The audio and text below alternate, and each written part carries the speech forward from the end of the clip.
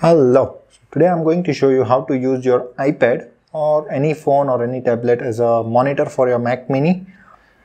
So here is my Mac Mini and my iPad, and my keyboard is connected to my Mac Mini and mouse is also connected to my Mac Mini, but this is like multi-device keyboard, so I can connect this thing to my iPad as well. So let's quickly go to iPad and see how these things work. So let me just show you that my Mac Mini is turned on. Here it is. As you can see the light over there. Let me just share the screen with you so it's easy for you to understand. So I will be sharing the screen instead of showing it on my camera. So let's quickly see how the things works. First of all, so now as you can see my screen, we'll go here and I will use my keyboard to enter this thing. 192.168.15.77, right? Okay, I've already configured my password for this TeamViewer. So here we are. I hope it's still recording. Yeah. So here we are. I will connect my keyboard to my Mac Mini again and will write my password. Okay, so we are logging in. We'll go to setting. We will turn all these settings on.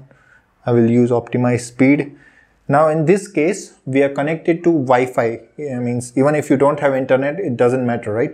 So you don't have to worry about your speed or bandwidth, because right now we are using the Wi-Fi, not the internet.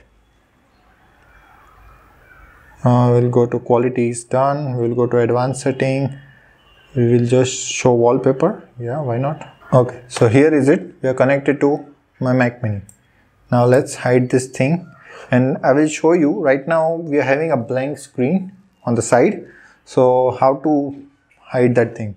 We'll go to settings, system preferences, and we'll go to display and we will select 1024x768, and this is done. So now you can utilize this thing as your full screen. This is quite simple. You can open any web page, you can do anything. So right now I'm using my Mac Mini instead of my iPad. Means I'm using iPad as my screen. So that's it. That was a quick DIY do-it-yourself thing, and this you don't have to pay anything. Here we are not paying anything to anybody because TeamViewer is free for personal use, and right now we are using it as a personal device, so it's definitely free for us. So now instead of using your iPad, if you have a bigger iPad you can use that, or if you have a bigger any other tablet you can use the TeamViewer, and with your IP address you can easily connect it thing. The important thing is your Mac Mini should also have the TeamViewer already installed, and you should pre-configure your TeamViewer for password. Means it should be your password, not the TeamViewer generated password. So that will make your connections very easy. So that's it. That was a quick DIY of this thing. You don't need to pay anything to Apple or anybody. It's a free thing and you can definitely use it for any time you want it. Since last night I was completely working on this. So this thing is good only for DIY things when you don't have your monitor for a day or two. But I will prefer to get a monitor instead of using this thing because it's a tiny screen. I know we can see all the stuffs here, but it will strain your eyes.